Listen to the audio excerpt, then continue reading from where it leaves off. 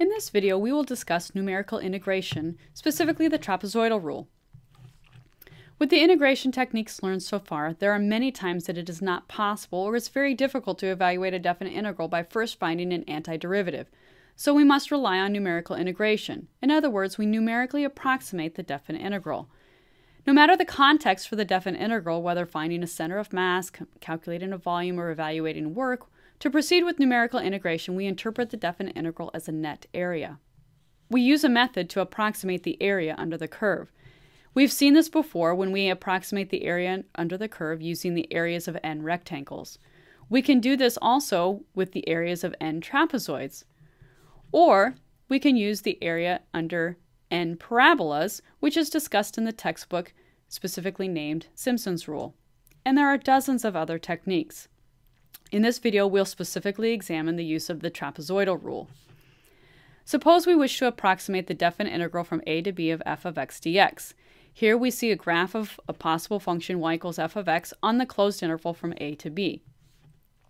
We first partition the closed interval from a to b using n equal subintervals, using the partition P with x sub 0, x sub 1, x sub 2, continuing to x sub k, and ending in x sub n, for which delta x sub k is x sub k minus x sub k minus 1, and given that we have n equal subintervals, that delta x sub k is the length of the interval b minus a divided by n. We could use the areas of rectangles to approximate the net area under y equals f of x on the closed interval from a to b. In this case, the heights of the rectangles are determined by the left endpoints of the subintervals. Alternatively, we could use the areas of trapezoids to approximate the net area under y equals f of x on the closed interval from a to b, and you'll recall that the area of a trapezoid is the average of the bases, b1 plus b2 over 2, times the height. Where we see, in this case, a sample trapezoid, where we've got two parallel bases, b1 and b2, and the height, in this case, occurs along the x-axis, and each height is b minus a over n.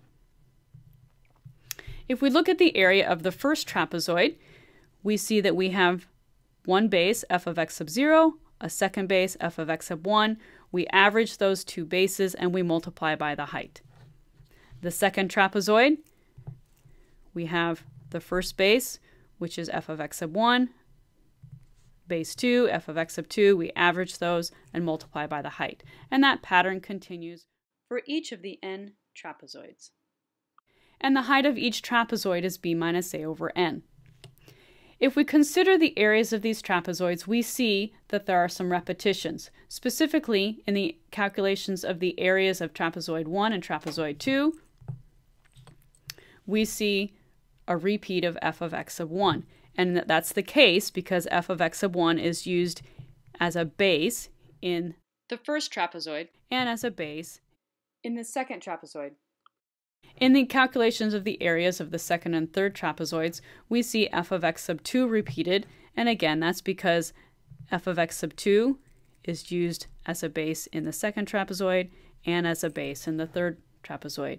And these repetitions occur all throughout, with the exception being that f of x sub 0 is the base of only one trapezoid, and f of x sub n is the base in only one trapezoid. We approximate the definite integral from a to b of f of x dx, interpreted as a net area under the curve f of x on the interval from a to b, and we sum the areas of the n trapezoids, which we see written here.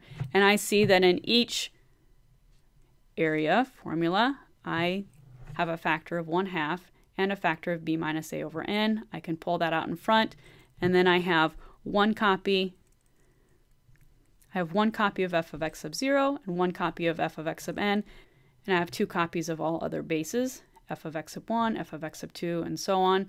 Or I can bring that 1/2 inside, and I have b minus a over n times 1/2 f of x sub 0 plus 1 f of x sub 1 plus 1 f of x sub 2, continuing up through f of x sub n minus 1, and then add 1/2 of f of x sub n. You should be able to develop this formula on your own. it's not worth taking the time to memorize the trapezoidal rule. So if you know the formula for the area of a trapezoid, you can use the areas of the trapezoids to approximate the area under the curve and approximate the value of the definite integral. Let's apply the trapezoidal rule to a specific example. Let's approximate the definite integral from 0 to 2 times the square root of pi of sine of x squared dx using the trapezoidal rule with 6 equal subintervals. Notice that this is not an integral that I can easily find an antiderivative for. So we will proceed with the trapezoidal rule with 6 equal subintervals. First, with 6 equal subintervals, I'll note that n is equal to 6, and I can find that the height of each trapezoid is the square root of pi over 3.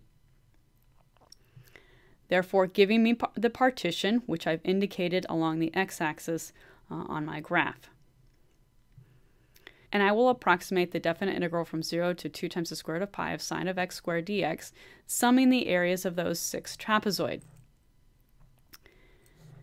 The first trapezoid we see looks like a triangle, and that's simply because that first base, f of 0, is equal to 0. And so the area of that first trapezoid is f of 0 plus f of the square root of pi over 3 all over 2 times my height, where my height in this case is the square root of pi over 3. So this would be the sine of 0 squared plus the sine of the square root of pi over 3 squared all over 2 times the height. The second trapezoid, we see the second trapezoid here in gray, and we will calculate the area of the second trapezoid using the sine of the square root of pi over 3 squared plus the sine of 2 times the square root of pi over 3 squared all over 2 times height. The third trapezoid again looks like a triangle, and it will have area the sine of 2 times the square root of pi over 3 squared plus the sine of the square root of pi squared all over 2 times my height, square root of pi over 3. The fourth trapezoid, we note, rests under the x-axis, so its net area will be negative. And we get that the fourth trapezoid is the sine of the square root of pi squared plus the sine of 4 times the square root of pi over 3 squared all over 2 times the square root of pi over 3. The fifth trapezoid takes a different shape in that the function evaluated at this partition point is negative. The function evaluated at 5 times the square root of pi over 3 is positive. So my trapezoid has a partial negative area and a partial positive area. And so its area will be the sine of 4 times the square root of pi over 3 squared plus the sine of 5 times the square root of pi over 3 squared all over 2 times square root of pi over 3. And finally, the sixth trapezoid appears to have a positive area, even though most of the curve on the subinterval from 5 square root of pi over 3 times 2 times the square root of pi rests under the x-axis, but it has everything to do with our partition points and the fact that we chose 6 equal subintervals. So to find the area of that sixth trapezoid, we will evaluate the function at those 2 partition points, sum them, divide by 2, and multiply by our height, the square root of pi over 3. So when I put these pieces together and approximate the values, I get that the definite integral from 0 to 2 times the square root of pi of sine of x squared dx is approximated by 0.7839. As with any approximation, we must ask how accurate is the approximation? What is the error? The error for the trapezoidal rule is actually fairly easy to calculate. And to do so, we consider the second derivative of our function, and if the second derivative of f is continuous, and we find an upper bound, which we'll call m sub 2, for the absolute value of the second derivative of f on the closed interval from a to b, then the error for the trapezoidal rule with n steps is given by the absolute value of the difference of the actual amount of the definite integral minus the approximation given by the trapezoidal rule.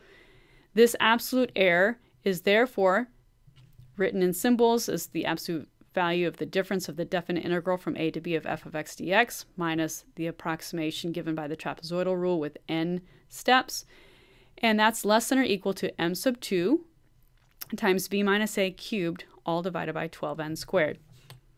So in our case, to approximate the absolute value of the error, we will calculate in absolute value the difference of the definite integral from 0 to 2 times the square root of pi of sine of x squared dx minus our value when we use the trapezoidal rule with 6 equal subintervals, and that'll be less than or equal to m sub 2 times b minus a cubed all over 12n squared. To calculate m sub 2, an upper bound for the absolute value of our second derivative, we look at f of x, which is the sine of x squared. Its derivative is the cosine of x squared times 2x. And the second derivative of f is negative 4x squared times the sine of x squared plus 2 cosine of x squared. If we graph our function on the closed interval from 0 to 2 times the square root of pi, we get this function. So here we see the graph of the absolute value of our second derivative, and we see that the maximum value of our second derivative in absolute value is just less than 45. So therefore, for m sub 2, we can use any value greater than or equal to 45. And therefore, if we put 45 in for m sub 2, the length of our interval is 2 times the square root of pi. We cube it, divide by 12 times 6 squared. We get that error in absolute value is less than or equal to 4.65. If we use a computer algebra system to approximate the definite integral from 0 to 2 times the square root of pi of sine of x squared dx, we get approximately 0.4863. And if you recall, using the trapezoidal rule, we got 0.7839. So taking the difference of these two values in absolute value, we get 0.2976, which is most definitely less than 4.65. A subsequent question would be, how many subintervals should be used with the trapezoidal rule if we want the error in approximating the definite integral from 0 to 2 times the square root of pi of sine of x squared dx to be less than 10 to the negative 6th? We start with the same error formula. The error in absolute value is less than or equal to an upper bound of our absolute value of our second derivative times b minus a cubed divided by 12n squared. We want this to be less than 10 to the negative 6th, so we plug in our pieces, we solve for n, and we get that if we choose the number of equal subintervals to be at least as big as 12,927, the trapezoidal rule will give an approximation to the definite integral from 0 to 2 times the square root of pi of sine of x squared dx to be within 10 to the negative 6th of the actual answer. Let's review the important ideas to take from this video. First, applying numerical integration to approximate a definite integral is based upon approximating the area under a curve. There are dozens of numerical integration techniques. The trapezoidal rule is simply one numerical integration technique that can be applied to approximate the value of a definite integral. If you know the formula for the area of a trapezoid, you should be able to develop the trapezoidal rule without memorizing it. Approximations often require an error estimate. The error estimate for the trapezoidal rule is relatively easy to apply. The formula for the error estimate will generally be given to you in an exam situation.